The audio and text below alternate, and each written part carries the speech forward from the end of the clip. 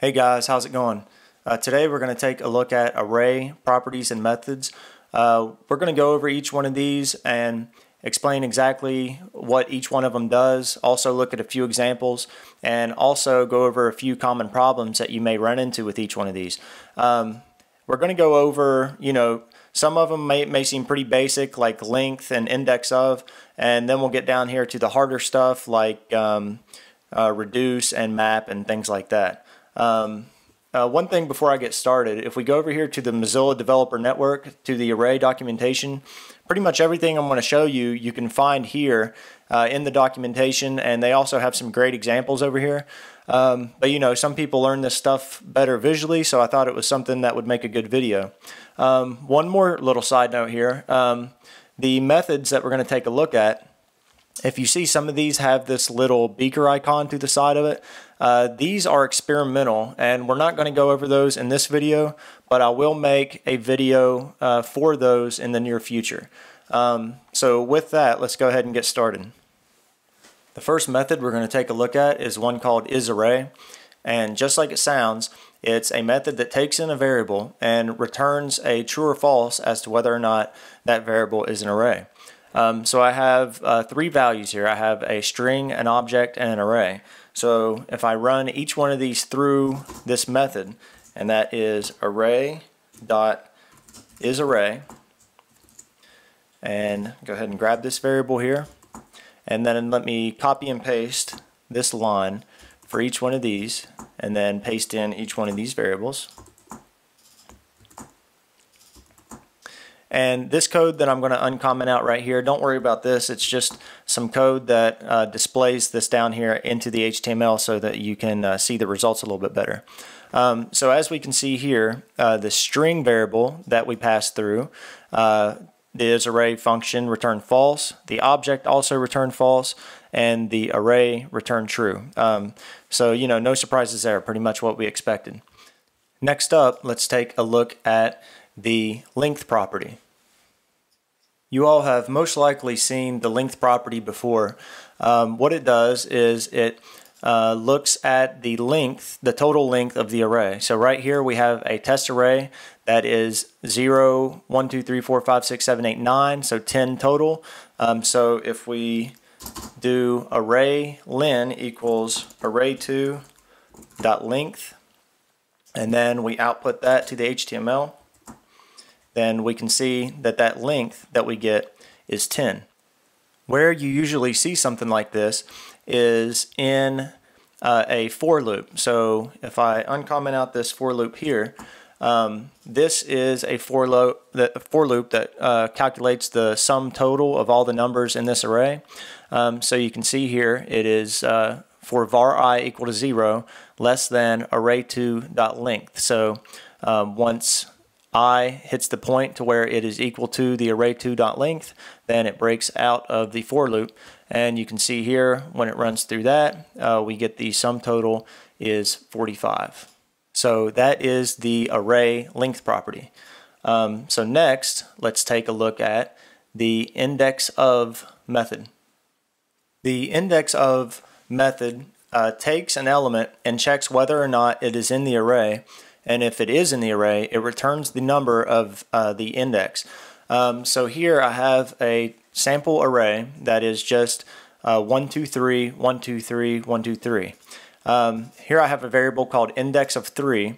If I wanted to see what index 3 was in that array, I could do array31.indexOf3.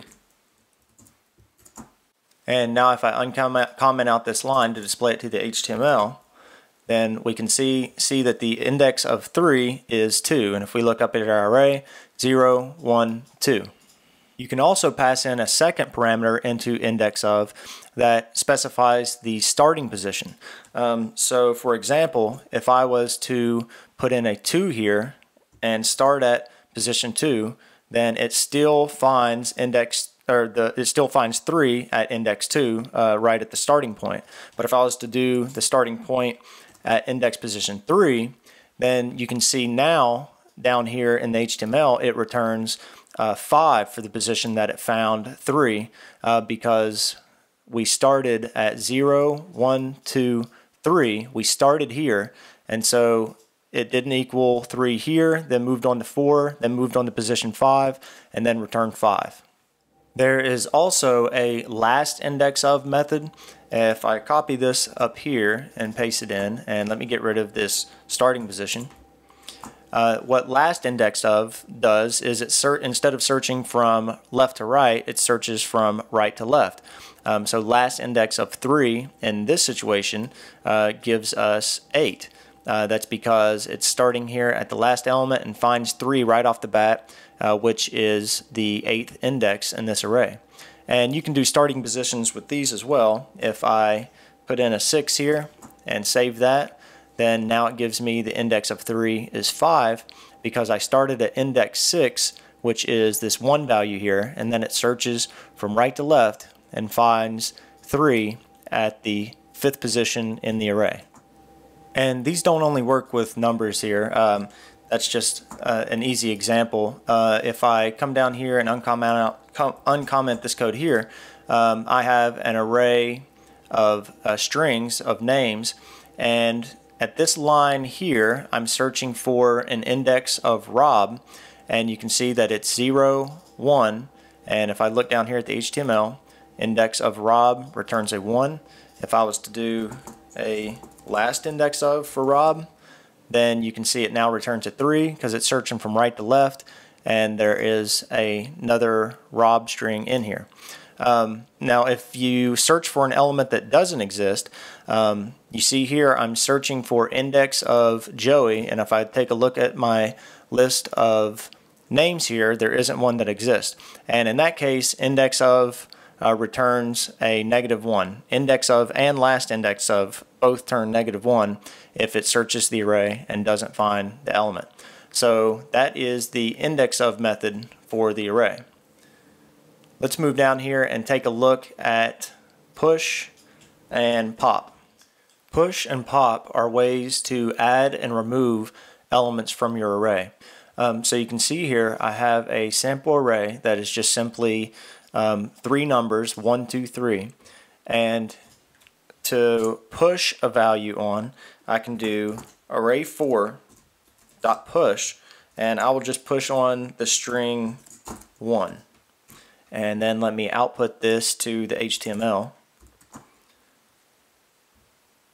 And you can see here that this value got pushed onto the end of the array. So it's 1, 2, 3, and then the string 1. So now let me go ahead and push on another value. And I'll just push on the string 2. And then let me output this to the HTML. And you can see that this got added onto the array too. So 1, 2, 3, then the strings 1, 2. Now what pop does is it pops that element off of the end of the array. And it doesn't take any parameters, so if I just run array4.pop, then semicolon, and then let me output that, then you can see it pop that 2 string off of the end. And if I run array4.pop one more time, then we should get back to our original array of 1, 2, 3. And if you look down here, it popped off that string 1, and now we have 1, 2, 3. So you can see here I started off by pushing on the string 1, pushing on the string 2, and then popping off 2, and then popping off 1. So basically that's how push and pop work. So now we can look at something very similar to push and pop, and that is shift and unshift. Now shift and unshift are pretty much like push and pop, except instead of adding and removing elements from the end of the array, you add and remove elements to the beginning of the array.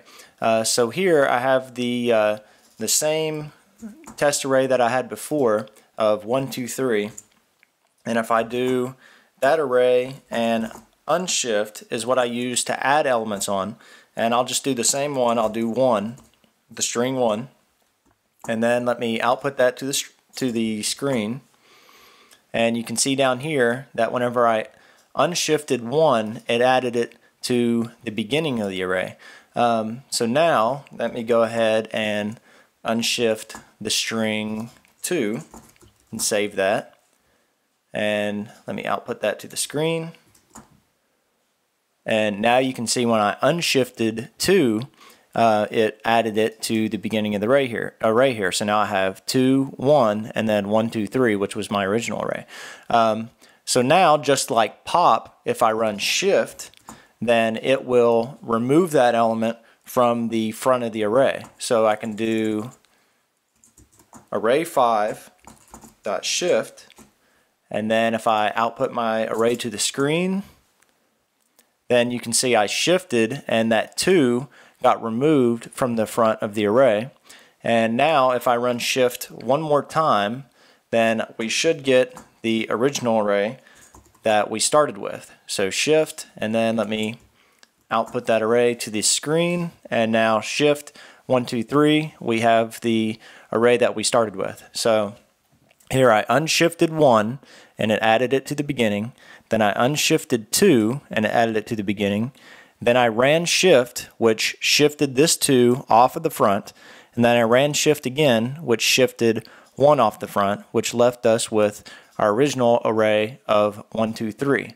So that is shift and unshift. So now we can take a look at the toString method.